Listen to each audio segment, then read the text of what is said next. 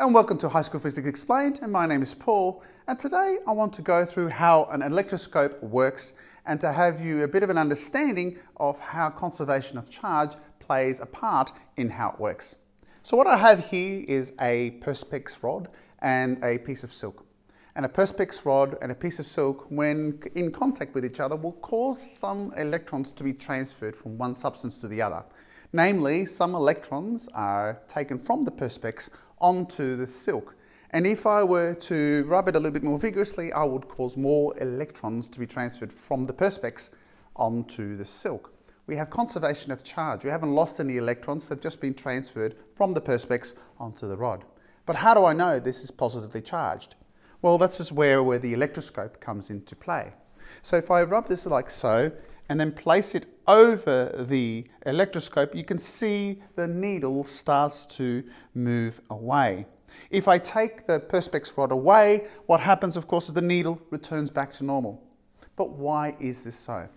Well, when I bring this perspex rod close to the metal plate, and this is connected here with metal connections over here, is that as I bring the perspex rod close to this, the electrons in the metal, they are conductors, will start to be attracted towards the top of the plate. In other words, if I bring this closely like this, the top of the plate becomes slightly negative as the electrons are attracted to the positive perspex up here. Of course, now that means I have slightly less electrons down the bottom, and I have two bits of metal, one that is balanced very sensitively and one that is fixed. And what happens, of course, is both become slightly positively charged. Because they're both slightly positively charged, they will repel. But as soon as I take the rod away, of course, the electrons that were attracted to the top of the plate now return back to their original position. They spread out evenly over the metal, and of course, it returns back to normal.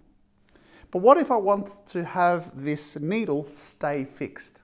Well, one way I can do that is I can attach this with this perspex rod.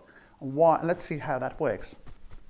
Charge it up, I bring it close, it deflects, I now touch it and just make some contact like so, and then move it away, and it stays in the repel position.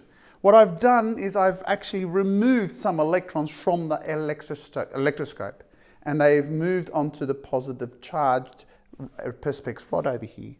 And now, of course, this is overall get a slightly positive charge, and the two pieces of metal stay repelled. What if I touch it? Well, my body is connected to the ground, and of course, if I touch it, some electrons from the ground through my body will neutralize this, and so we will get our electrons back. I touch this, and the needle returns back to normal. And so now I've demonstrated both how an electroscope works, and obviously the strength of the charge that I've here will determine how far the needle deflects, but I can charge it by contacting it. In both cases, we have conservation of charge. Mainly, we are not losing electrons, we're not losing positive charge, they're just simply being transferred from one substance to another, and that is conservation of charge. I hope that's helped you understand how an electroscope works. Please like and share and subscribe.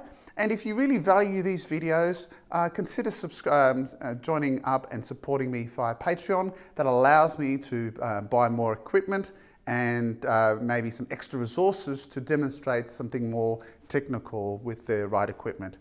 In any case, my name is Paul from High School Physics Explained. Bye for now.